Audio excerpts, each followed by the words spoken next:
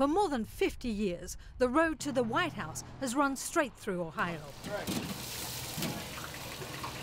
Nestled in a working-class suburb of Columbus, Tommy's Diner caters to all political stripes. Actually, it's Donald Trump. I've had a hard time deciding whether I need to vote for anyone. I'm embarrassed that Ohio's even, that Hillary's not ahead. She's ahead everywhere else. What's going on here? Political polls show it's a toss-up in the Buckeye State, and that means both Democratic presidential nominee Hillary Clinton and Republican Donald Trump are crisscrossing the state all the way to Election Day. Ohio just is an important state just simply because we have a lot of electoral votes and we have a diverse population. We have rural people, we have city people, we have women, we have men.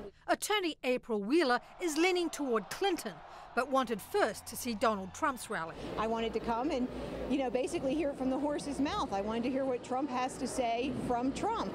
Trump's efforts to pile up enough votes in a state Democrat Barack Obama won in 2012 gets tougher if Clinton siphons support from GOP strongholds.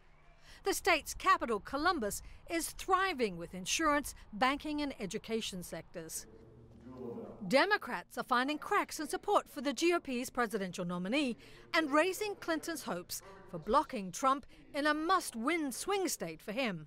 There are more of these highly educated, college-educated Republican women in this area that we read about all the time. I think will go substantially for Clinton over Trump. But Trump's campaign is confident he will not only hold traditional GOP regions, but make gains in areas such as the Mahoney Valley in northeast Ohio.